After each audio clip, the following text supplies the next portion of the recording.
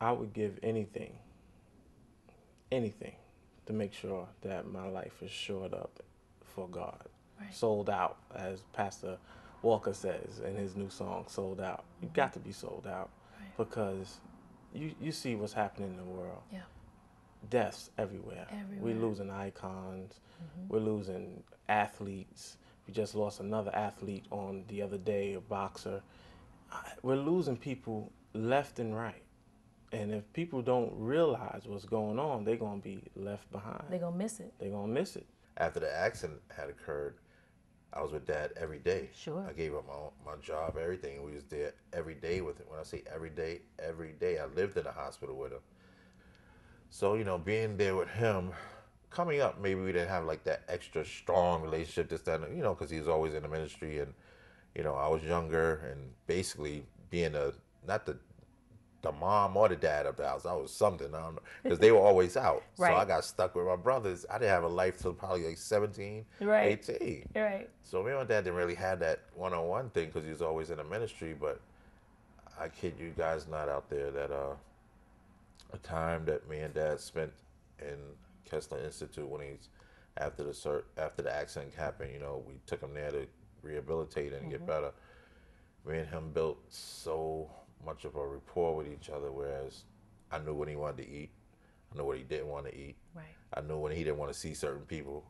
And you look like the type of guy that would, whatever Dad wanted, you would enforce it with no problem. I knew when he was playing possum and somebody coming in and want to talk to him, this, that, and the other. I knew a certain look in his eyes that he was playing possum. So we built a great relationship, and I think God did that for a reason. For what reason, I don't know, but it brought us so much closer together. It's like, and sometimes we was like two grumpy old men in the room together. Right, right. One of the pieces of information that floated across my desk was that it was very, very expensive to be at the hospital that he was at. Yes, at the rehab center, Kessler, he was there for about 5 months, and it was extremely expensive. Was there a daily cost? Yeah, like it was $4,000 a day. That's what I heard. $4,000 a day to be in the rehab center that he was at. And we wanted that for him because he deserved the best care, and that was the best hospital. Wow. So we did. We got with Bishop Jameson and a lot of Bishop Frank White, Bishop Blake. Yes. And Bishop Gaylord. We did concerts, and the saints in New York, across the country, they came together and did a great amount of money for us to keep him there. Praise God. Whereas he was paralyzed from the neck down, but he would always ask me, "Are you all right?" And I'm like, "Wow, am I all right?" "No, Dad, you all right?" This was a man that did everything for all of us: cars, houses, clothes, money, whatever we needed. He made sure we was comfortable, and for him to be in that condition and still be concerned about, are we all right? That was a strong man. I mean, he had lost his wife of 39 years. He lost his grandson. He lost the ability to use his limbs and make his living and everything, and still being concerned about people out there. We used to have people that would come to his room and they would want him to pray for them. Reverend Wright, could you just pray for him having this problem, this, that, and the other? He couldn't move his hands or whatever, but I would pick his hand up and maybe lay it on the person's hand, and he would still pray. So with all of that, my father still had the compassion and the strength and the know-how to still carry out his ministry from his bed. Let me back up a little bit. He didn't know at first, or did he know, that your mom had gone? No, he didn't. And when he first opened his eyes, that was what he said. He could kind of move his mouth a little bit, but with the broken jaws, he couldn't get no words out. But we heard him, we can clearly see, he said, "Where's your mother?" No, he didn't. Yeah. We held my mom's body out for 3 weeks because we didn't want to plan anything without his input. I got you. So anybody that was at my mom's funeral, my father planned the whole thing. Wow. From the hospital bed. Wow. And he was supposed to attend it, but it was a 3-hour drive, and it would have been too risky for his health. For his health. So what did you say when you finally told him? Well, we all gathered around the bed. This was the most emotional part of this whole ordeal. All the 5 brothers and all the sisters-in-laws and the grandkids, we gathered around the bed and said, "Dad, Mom didn't make it.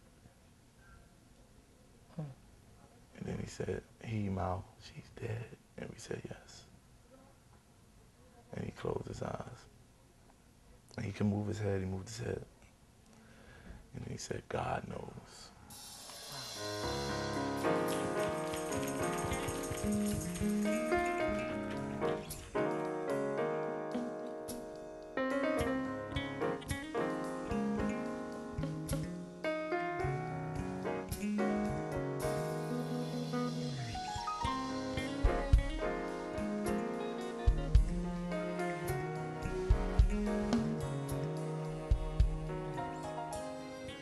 I think the reason why you had that time with your dad is so that when he left, because we were all believing for his healing, Right.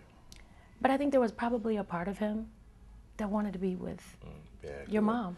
I can imagine, 39 years? 39 years together, and just losing that person, not being able to go to the funeral of your wife. Right. Don't know, because I picked out everything, did everything for my mother's funeral and then DJs. And then I would show it to him later to get his approval on it, but not knowing who was going to preach it, who was there, where she was buried at, not being able to view her. Can you imagine? And his main concern, like when we got him to the rehabilitation place, would be to get him ready on Saturday. We went from Saturday night to get him ready for Sunday to be wheeled into the church. He always wanted to just come to church. As long as he could just come to church, he'd be all right. Wow. So I used to get him ready. Sunday mornings, he would be up like a kid on the first day of school. Wow. And that was his love. Yeah. It's his passion. You have 4 other siblings. Why do you think the mantle fell on you to pastor? I mean, well, I'm the only one that played the organ. We're all musicians, but I play the organ. So playing the organ, my father played the organ as well for years behind Bishop Washington. Okay. So he kind of took to me in that musical aspect, because I wasn't a drummer or a bass player. So when he would travel, he wouldn't need to take the other ones with him. Right. He would just take the organist. Got you. So everywhere he went, I went. Wow. Everywhere he went, even places I didn't even want to go. David, I got to go to Switchback, Louisiana. Come with me. Right. So this whole time, you're traveling with your dad, but you never ever imagined how valuable that time would be. Never did, because all that time was preparing me for what I'm in now. Wow. Just sitting there listening to him take the calls of the different members and how to deal with their problems. Right. And I wasn't supposed to be, that ain't my business. Right. But I was being nosy anyway. So now I know how to deal with certain stuff that come my way as pastor now. Wow. That's and awesome. I never knew I was being prepared for this, because I thought that because my grandfather lived to be 85, and I thought my father had another good 20 years in him. And we don't even think like that. We just think of our parents and our loved ones just living forever. Yeah. But everything that has happened to the Wright brothers, everything that happened in my life, I lost my mom, my dad, my son, my marriage due to whatever complications may occur then, and I see my other 2 children every now and then. But with all that has happened to Danny Wright, I'm still standing for some reason. I'm still standing, and God is still good. God is still good, and He's going to continue to be good. Your dad had a song said, "You must come in at the door." You must come in at the door. That's I it. love that song. Uh-huh. You must come in at the door. Yes, sir. And I just want to say this to someone that's lost somebody. Mm-hmm. If you've ever lost anybody, it's important that you know God, because you will see them again. Yes. And you know that you're going to see First Lady Betty Wright, Mama Betty Wright again. Oh, yes. And you know you're going to see Dad again. Oh, yes. You're going to see Nephew. Nephew, DJ, that was my boy. Yes, sir. And my dad and my mom. I'm going to see him again. It's going to be a good time. Yeah. For the rest of my